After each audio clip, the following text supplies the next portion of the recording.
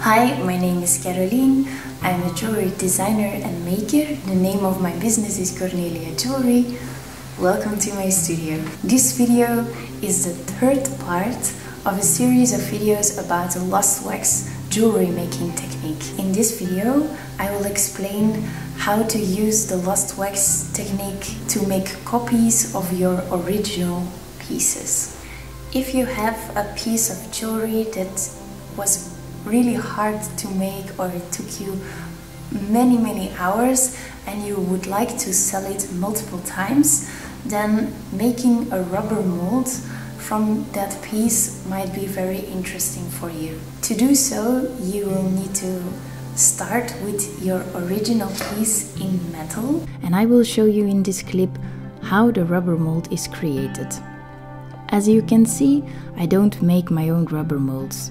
I would like to in the future, but for now I don't have the right equipment, and every company that does casting also offers making rubber molds for you. So again, if you're just starting, you don't have to buy every machine out there.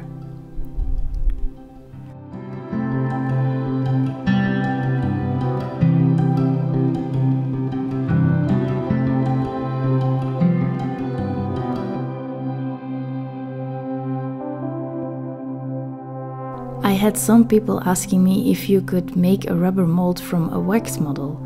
The answer is no, because the heat and pressure that is used to create the mold will break and melt your wax model.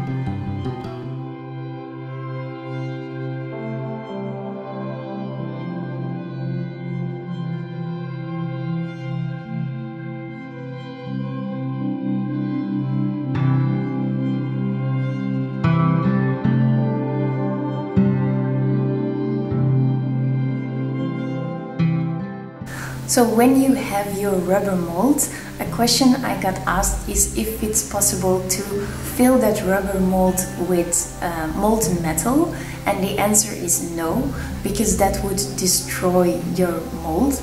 The mold is filled up with wax, and that wax is casted using the lost wax casting method I showed in the video earlier. If you haven't seen that video yet, I will link it somewhere here.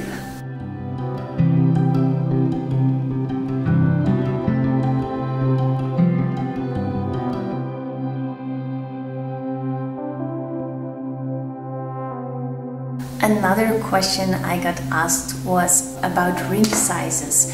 What if you make a ring and you would like to make a mold from that ring, but you would also like to offer your customers different ring sizes? Should you make a different mold for every ring size or not? Well, the answer is no, or at least I don't. I usually make quite a large size of ring, because for most designs it is easier to take a piece out to make it smaller than making it bigger. That's something I really like about working like this. You can easily take out a piece when the ring is still in wax, so not yet casted, and that is way faster than making the ring smaller in metal, because then you would have to saw and solder and clean it up again. So yeah, easy. Ring sizes are not the only adjustments I make. When I have a rubber mold, I fill it with wax, and then I start playing with the wax again to create pieces that match the original jewelry I created the mold from. This is a method I use to create some kind of mini collections.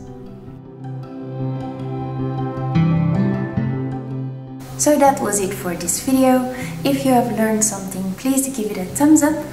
In the next videos I will talk more about the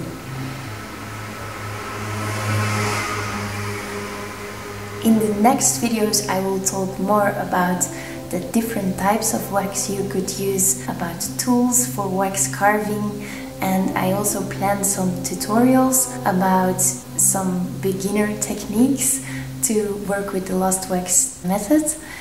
If you're interested in all of that, consider subscribing to my YouTube channel if you're not already subscribed. And yeah, that was it. So thank you very much for watching this video, and I hope to see you soon. Bye!